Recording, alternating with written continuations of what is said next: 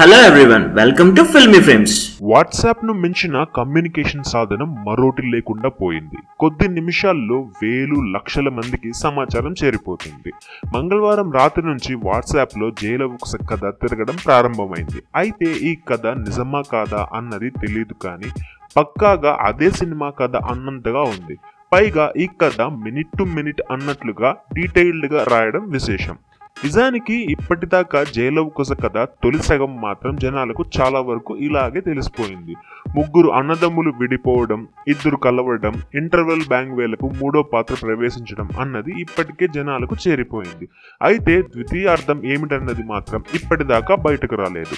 తాజాగా వాట్సాప్ లో చలామణి అవుతున్న కథలో ద్వితీయార్థం కథ కూడా ఉంది.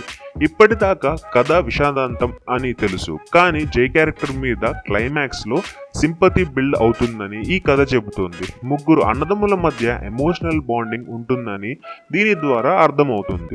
పైగా ట్రైలర్లు, టీజర్లు జై క్యారెక్టర్ సీరియస్ గా ఉంటే ద్వితీయార్థం చాలా సీరియస్ గా ఉంటుందేమో అన్న అనుమానం ఉంది.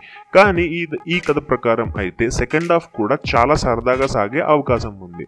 అంతేకాదు తొలి సగంలో రాశి ఖన్నా, మలి సగంలో నివేద థామస్ కనిపిస్తారు. ద్వితీయార్థం అంతా రావణుడు అనే జై ఇంట్లోనే జరుగుతుందని అనుకోవాలి.